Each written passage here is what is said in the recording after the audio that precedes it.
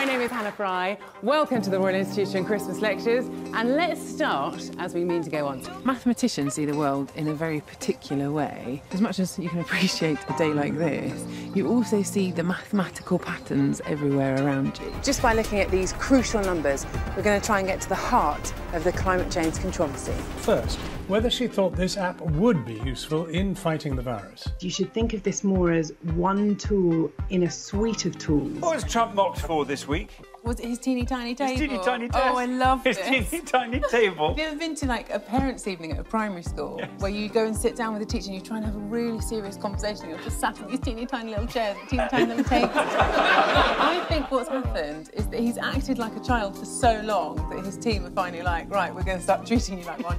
And first we're putting you on that Fisher-Price table.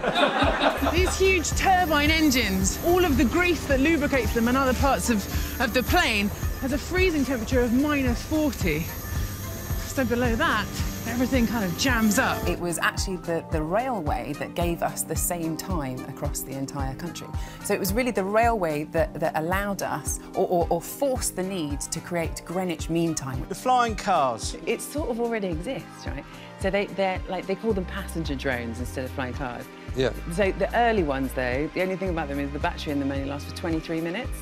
So you can, like, fly you to Tesco's, but you've got to get the bus home, basically. Now, this data is very valuable, but it is not the complete picture, because you cannot tell how many people have the virus unless you are testing them. Rule of 6. 10 p.m. closing. Lots of the evidence shows that that doesn't really make that much of a difference. And actually, if you could find out what it is that is stopping people from self-isolating and support them through it, I just think it would make so much more of a difference. I mean, the effectiveness of that would be so much greater. Can I read you a question from it? Please do. 110 bushels of coal are divided among a number of poor persons.